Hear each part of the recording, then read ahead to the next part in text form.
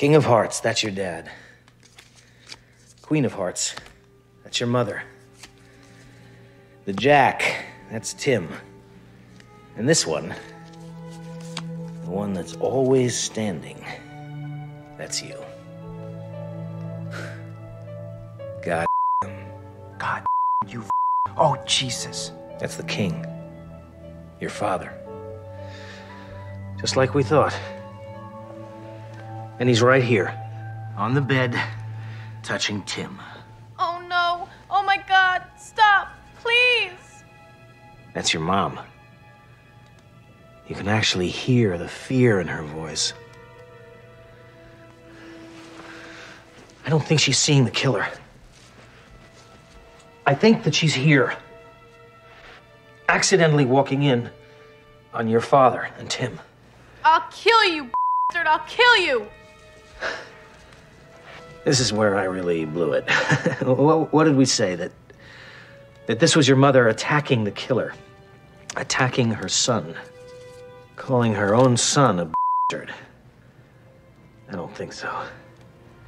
I don't think it's your mother's voice at all. Is it, Syl? I think it's a voice just like your mother's.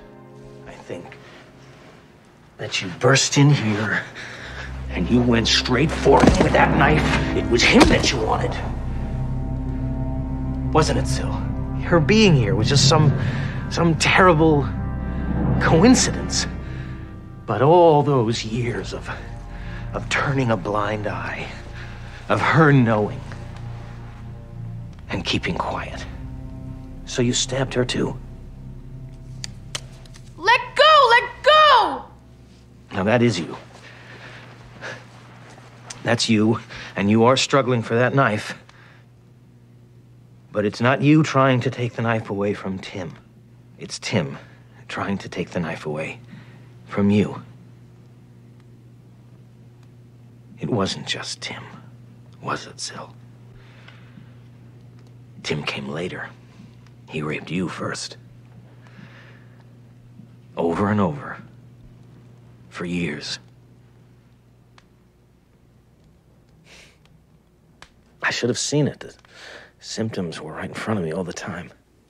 The obsession with your appearance, the exercising, the way that you took on the perfect role for each of us. You were an ingenue for Mitch, and a daughter for Karen, and a nymphette for me.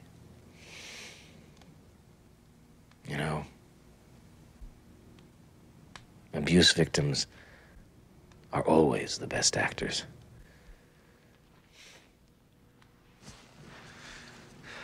They have to be. They live their whole lives with pain and shame,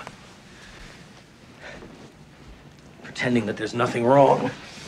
It's the greatest performance of all.